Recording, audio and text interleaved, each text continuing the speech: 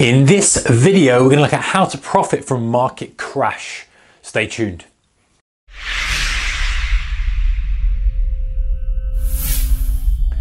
Hey traders, a very warm welcome to you. Okay, so market crashes or down moves or aggressive bear markets can present very lucrative trading opportunities for the short-term trader. Now, of course, at the end of the bear market, you have opportunities to buy, but how do we make money during those aggressive down moves? Well, the obvious first one is to short futures, CFDs, or spreadbet. Now, you could go directly to the horse's mouth, so to speak, and you could short the Dow, you could short the S&P 500, you can short the Nasdaq, you could go Germany, you could short the DAX, you could go to UK and you could short the FTSE, you could go to the CAC with the France, should I say, and short the CAC.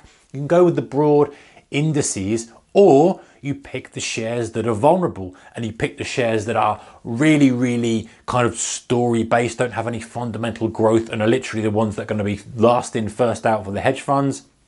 You pick the shares that are already getting battered and they're actually continuing to get hit even harder. So shares that were kind of not really participating in the bull market, maybe range bound, maybe even falling, they are going to get hit even harder in the bear market. So you go for the most vulnerable shares and you short those, or you keep it broad and you short futures contracts, which you can do. Got to be careful with the leverage in that, got to be careful with the position size. Even kind of some of the smaller ones like the Dow Mini, that's going to add up a lot. If it bounces against you multiple days against you, there's quite a lot of movement for most people's pockets, so especially the DAX. So that's got to be careful of that. CFDs is a kind of good way of doing it.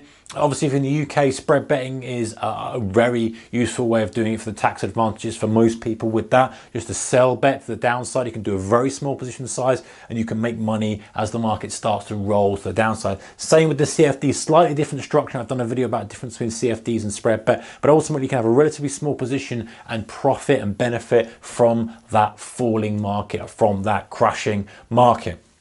Okay, if that doesn't take your fancy, another way you can profit from a market crash, and is the things that are kind of going to really give you the jackpot money, but there's a lot of risk in some of these ones. You've got inverse ETFs. Now, I've done a video before talking about ETFs, but ultimately a quick lesson is an ETF will track the performance of an underlying. So if we had an ETF that tracked the performance of the FTSE 100, it would track the performance of the FTSE 100 during that day, then the next day, then the next day, the next day. Sometimes it's sectors, sometimes it's commodities, whatever it may be. We also have inverse ETFs, which inversely track the performance. So FTSE's up 1% on the day, the ETF will be down 1%. But what that does mean is if the FTSE is down 1% in the day, that ETF will be up 1% in the day. So we can buy this inverse ETF, which means it will go up as the underlying market it's mirroring goes down.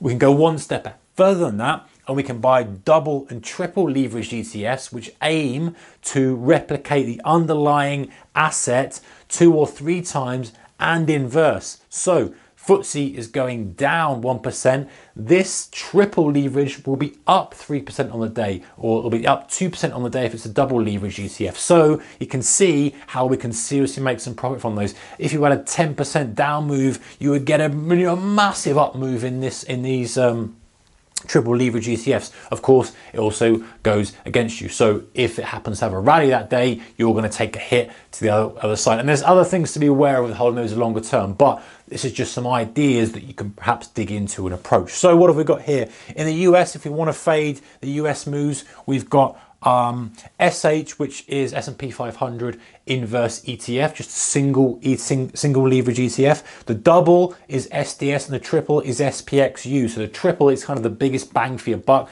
If the S&P 500 dropped 5% in a day, that thing would rocket 15%. So if you bought that, that's how much you make on that one. If we rotate it over to the UK, we've got UK3S, the triple leverage inverse ETF.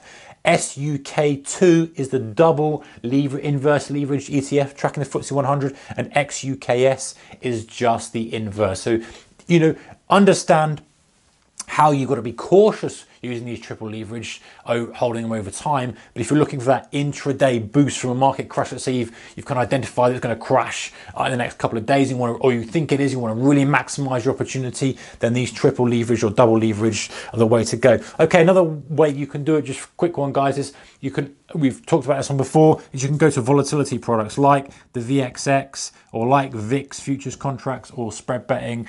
Some spread betting companies will allow you to spread bet the VIX. That's the volatility component of options. In other words, when everyone's piling for insurance and buying put options, we haven't covered put options here, but we could also buy put options in any of the major markets or any of the stocks. In other words, profiting from a down move, a quick aggressive down move. However, they start to get highly priced, and this is when the VIX goes up. It's the volatility component. As everyone dies for that insurance, this goes up. So if you're long this kind of stuff, and there's some other ETFs as well that are triple leverage of these, but generally if you're long volatility during a market crash, you're going to profit. So long volatility positions will do very, very well. Short positions in the futures market are obviously going to do very, very well. Long on the inverse ETFs, especially if you're going with these triple and doubles, but being very cautious. Obviously, there's inherently a lot of risk in this kind of stuff. I'm not going through risk, but as long as you keep them risk managed, these are different vehicles that you can use and ways you can profit from a market crash. All right, guys, see you next one. Take care. Keep the risk managed, whatever you're doing.